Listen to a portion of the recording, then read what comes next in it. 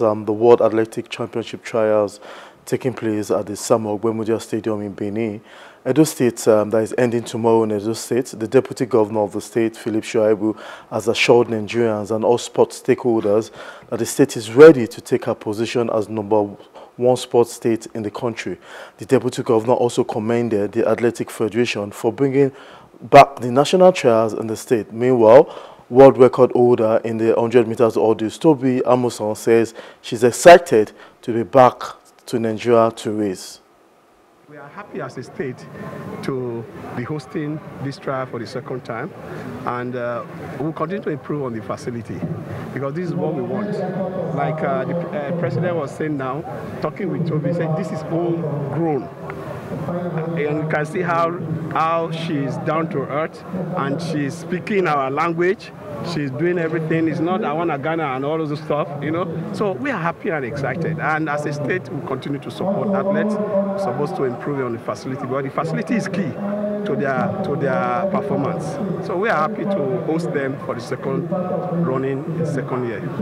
All coaches that you see today, after 100, you must see about 70 are from Edo State. Not really Edo indigenes, but all of them, this is where sports started. Benin State has been home of sport, and Benin City has been the headquarters of sport. But government went on recess, and we are bringing it back. So, like, we are bringing sport to its native land, and that's why we build this facility, and we use the 20th National Sports Festival to relaunch ourselves back. And there are a lot of facilities that we built. We are majoring in 18 sports, and those sports within this vicinity, they are state-of-the-art facility. This track is not one track you can see anywhere in Nigeria.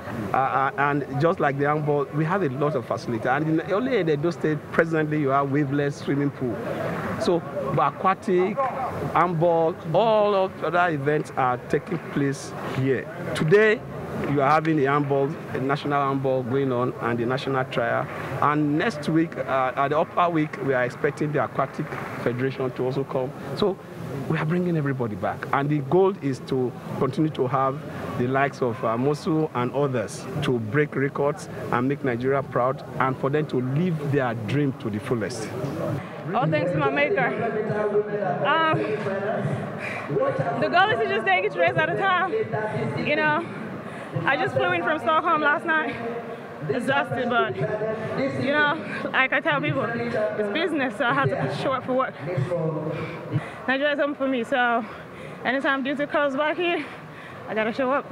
It's just another opportunity for me, you know, to get a racing, because at the beginning of the season I was injured pretty bad, and I didn't get as much races as I want to get, and you know, I had the opportunity to come here and run at the nationals, so I just have to show up.